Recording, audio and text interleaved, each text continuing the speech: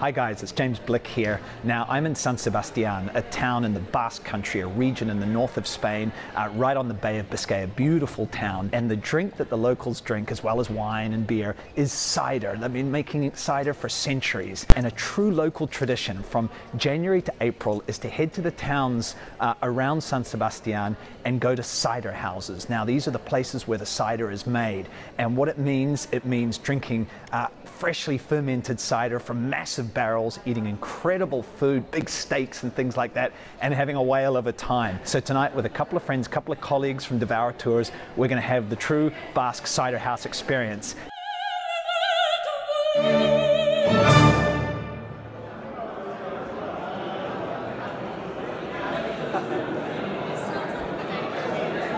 You guys hungry? Yeah. But before the first course, we need a drink. And if you want a glass of cider at a Basque cider house, you have to head for the barrel room and drink directly from the barrel. This stuff is almost acerbic. It's bitter, it's refreshing, it hasn't got all those bubbles. It's just aerated a little bit by when the cider hits the back of your glass. And one of the beautiful things about this cider is it just begs to go with food. First course, chorizo and morcilla, blood sausage.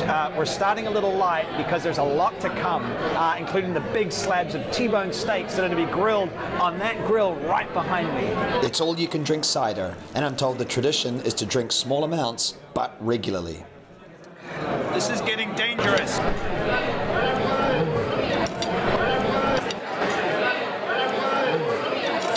It's perfect. Creamy on the inside, but it's got the sweetness of the slightly caramelized onion. There's the slightly saltiness of the salt cod. Okay, more cider.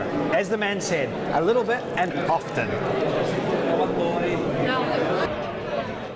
What I love about salt cod is it's not like normal fresh fish. You know, obviously it's been salted and dried. It's meaty, it's delicious, and here in the Basque Country they love it. It's so important to the cuisine. Once again, back for more cider.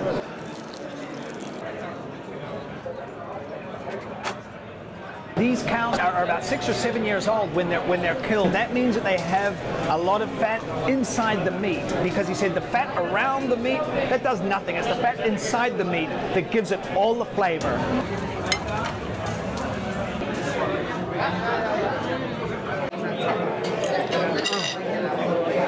I feel weak at the knee. You get the hit of salt, it's charred on the outside, it's raw but warm on the inside.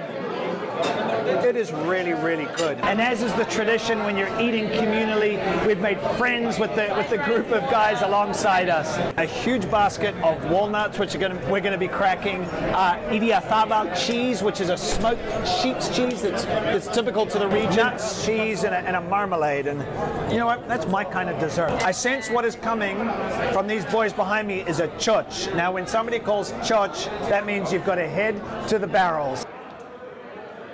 Here we are with our new friends, Ricardo, Manuel y Javier. ¿Y qué vamos a decir a la gente, chicos? ¡Choch!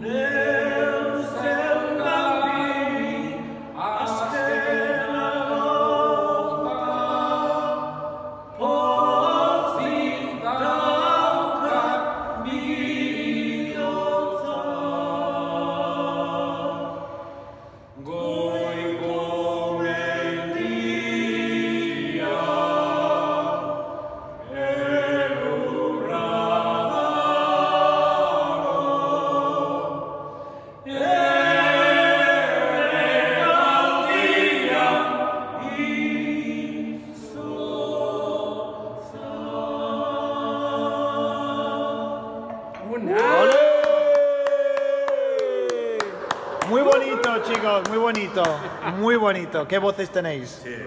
Sí. Es la tesitura perfecta de la sidra, ¿eh?